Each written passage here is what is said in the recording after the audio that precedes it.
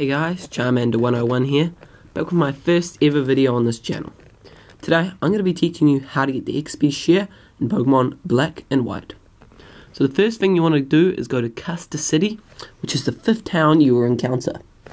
This town is huge, and if you've somehow walked past and not gotten your XP share, you can easily fly back once you get past Charge's Cave. Alright, so once you're in the city, will probably be around the Pokemon Center. Head here and go to the left. Head this way until you get up into here, which is Battle Company, Talented Trainers Welcome. Head in here. If you don't know, the XP is used to help one of your weaker Pokemons level up without it needing to even be in battle. It is a very useful item. Go to the highest floor at floor 55. Once up here, you will be in a floor. Running through here, all these trainers will want to battle you. Luckily, I've already battled them, so I'm not going to waste you guys' time. What you want to do is you want to battle this old lady. I thought she was a janitor, but maybe not. I don't really care. So she'll want to battle you, and if you can defeat her, she will reward you with an XP share. You heard the level Pokemon in this place aren't too bad, but yeah, 20-ish. So I went past this and before I knew about it.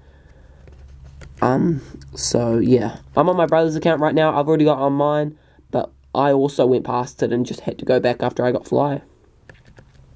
So this battle should be no problem. So yes, this is my new YouTube channel. If you want to subscribe, feel welcome to. I'm getting used to all the recording and all that good stuff. You know, I'm not perfect yet, and I doubt I ever will be. I just need to get this perfect. But yeah, I've always wanted to do YouTube, and I thought this would be a good time, and I didn't know where the XP share was, so I thought I would share a video on how to. Alright, so once you defeat it,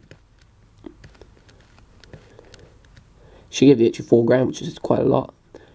She will tell yourself tons of stuff, and gives you the XP share, which is really the thing you want in this game.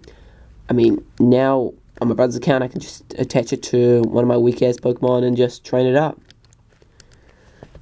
So, I'll give you a rundown of what it says before I exit off. An item to be held by a Pokemon. The holder gets a share of battle XP without battling. So I'd recommend giving this to your weaker Pokemon and yeah, and training them up. Alright guys, that was this video. Leave a like, comment, subscribe, and I'll see you guys next time. Cheers.